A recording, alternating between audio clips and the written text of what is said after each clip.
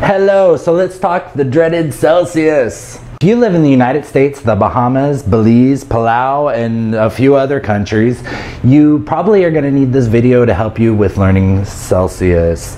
If you live in the rest of the world, you can just watch this video and watch me make mistakes on how to understand Celsius from a Fahrenheit mind. Simple formula for converting Celsius to Fahrenheit is C equals F minus 32 times 5 over 9.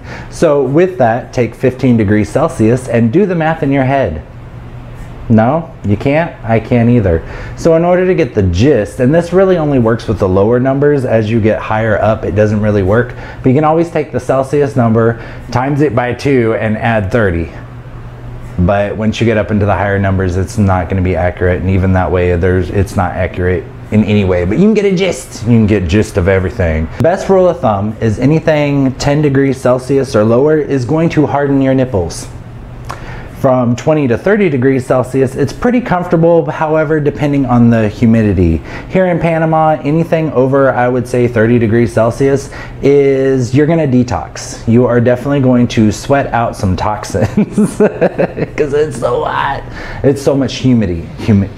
Humidad, I tried to say it in Spanish. Humidity. It's too much humidity. In Panama, you're not gonna typically freeze unless, of course, you go into some store that just loves they love their air conditioning here. It's so cute. They have like the windows, so like the windows right here are gonna be all fogged up, and then when you open up the door, you're gonna see where the cold air and the hot air meets, and there's these little tornadoes that happen. No, I'm just kidding.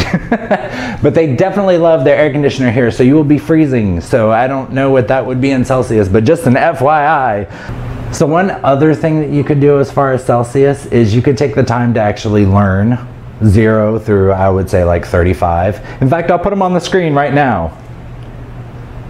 Did you guys get all of them? I'll put them in the comment section below. I don't think you need to memorize all of them though. Thank you so much for allowing me to confuse you today. I know I definitely confused myself, and I apologize if this video does not make too much sense.